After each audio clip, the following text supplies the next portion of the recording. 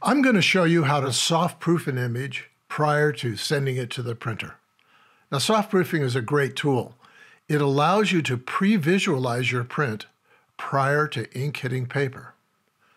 So the first thing we need to do is to confirm that we have only one image opened in Photoshop. Next, we're going to go up to Image and down to Duplicate, and we're going to create a copy, and we're going to call that copy Monitor. And this is going to be our reference image. This is what we're going to shoot for when we make our print. We want it to look as much like what we see on the screen as possible. All right, so now we're going to flatten our monitor copy because we don't need access to those adjustment layers. And now I noticed as we go back and forth between these two that there's a size difference. So on the monitor version, I'll just double click on the hand tool, and that brings it down to the same size as the file that we're going to print. Okay, so now we're going to hold down our Option key, and we're going to create a new group, and we're going to call this group OSA _, and that stands for Output Specific Adjustments. And those adjustments are being made to compensate for legacy fiber. So legacy fiber, and we'll say OK. And now holding down the Option key, we're going to add in a curve. We're going to set the blending mode of that curve to luminosity. And then we're going to go in and we're going to add in another adjustment layer. And this is going to be hue saturation. And we're going to set the blending mode of that to saturation. And then we're going to come back here and I'm going to get rid of these two masks because we don't need them. And now we're going to go up to our view to Proof Setup over to Custom.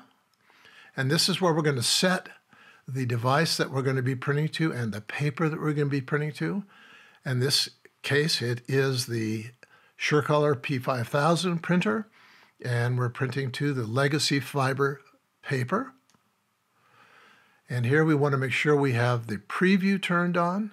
We want to have black point compensation turned on, and we want to have simulate paper turned on. All right, so the black point and the simulate paper color, these are two attempts on the part of the color management system to emulate the printer paper is going to look like. It's going to be less bright white than the screen is capable of producing, and it's going to be a little bit less black than this is capable of producing. So we're going to say OK here, and as we go back over to our Command tilde, we can see that there is a difference. Looking at it, obviously the blacks are quite different. The whites up here, the brightness, you can see we're losing a little bit of brightness up there. So I'm going to go to my curve. I'm going to double click. I'm going to grab my targeted adjustment tool. I'm going to move over to this area here where we noticed the brightness was a little bit less.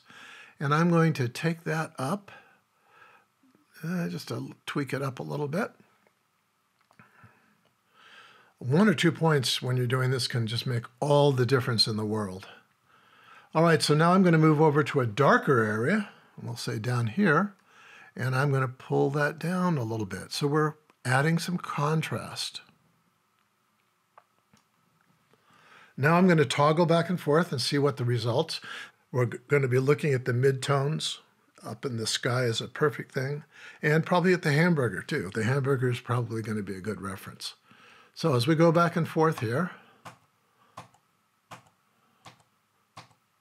okay, I just see a minor difference.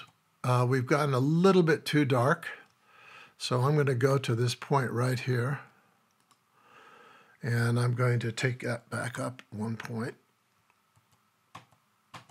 Okay, that's looking pretty darn good now. If we just keep your eye on the sky and don't worry about the trees or the drive-in sign, we can see that we're losing a little bit of density on the dark red.